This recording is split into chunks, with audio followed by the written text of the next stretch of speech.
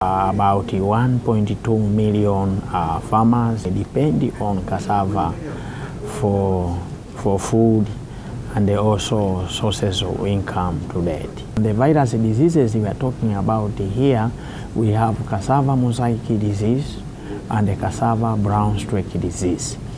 These diseases has tremendously caused huge cassava yield loss. Zao la mhogo ni mpenzi wa kulima, lakini sasa mihogo inatusumbua namna ya ugonjwa. Matatizo hapa kwa sababu matatizo yanakuja kwa sababu mategemeo ya mihogo ambayo tunayolima ili kusudi uvune uuze, kwa sababu wakati tunauza ukivuna unauza huku unakula. Sasa namna ya kuuza inafika sehemu inashindikana kwa sababu sinaoza. Ina maana ndio sasa hivi tunatapatapa tuna na watoto, ina maana ndio maana tunakimbia kwenye mpunga sasa ili kusudi unatusaidia. Lakini mihogo imetutupa. Asante.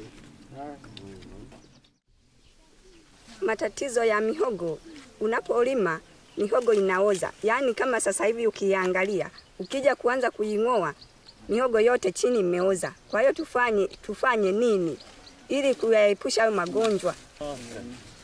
Maana nikiukuta umeoza, ninaimenya na yatupa tu hayo yaliyooza. Cassava brown streak and the cassava mosaic disease are viral diseases which affect cassava. Both these diseases can cause a loss of to 100%. A farmer can get nothing because of the infestation of cassava brown streak and cassava mosaic disease.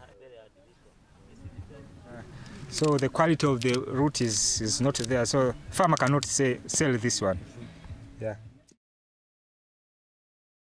Hasara nimewahi kuipata kwenye mihogo yetu ya kienyeji. Hasara mihogo yote ilioza.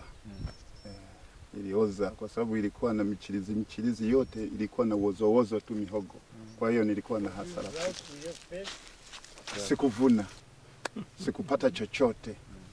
Yaani tatizo hili limeanza kwenye miaka ya 90 na kitu.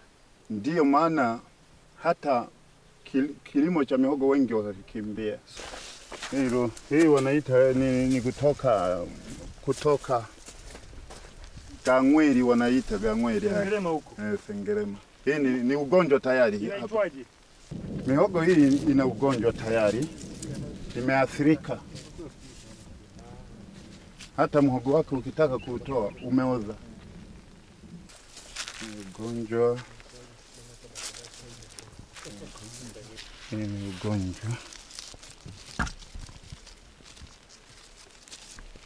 Ugonjwa huu.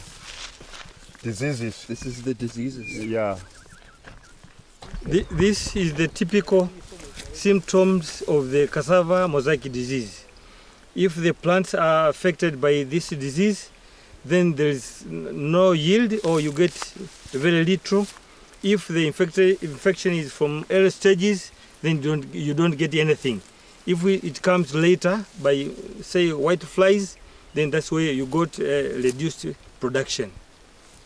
And so this plant is very young and it's showing pretty severe symptoms. Exactly, and now this shows that the planting material, the cutting which was used, it was also infected. So the selection of the materials was not good, because the infection was from the start. So when the farmers do not understand the disease well, and they go to other neighboring fields picking the materials, they take even the infected ones because of not knowing, because of lack of knowledge. So they just pick without knowing it's a disease, they go in the plant and the disease continues spreading.